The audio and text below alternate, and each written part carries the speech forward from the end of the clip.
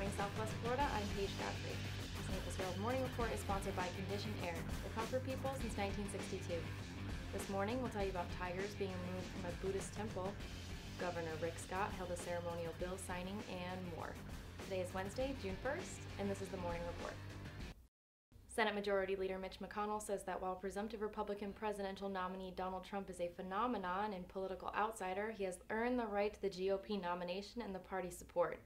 McConnell says he does not believe Trump is changing the Republican Party in a fundamental way, but instead is helping the party reach out to voters who have not lately voted for Republicans that McConnell says will make the Republican ticket competitive in November.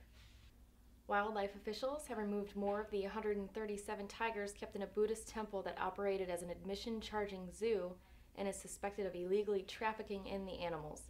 The director of Thailand's Wildlife Conservation Office said 40 tigers were tranquilized and removed in 2 days. They are being taken to government animal shelters elsewhere in the country.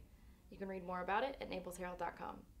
Back in April, Governor Rick Scott signed HB 989 into law, creating an annual dedicated source of funding to protect Florida's environment.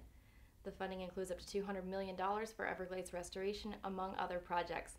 On Tuesday, Governor Scott held a ceremonial bill signing at Audubon's Corkscrew Swamp Sanctuary. The Legacy Florida bill goes into effect July 1st.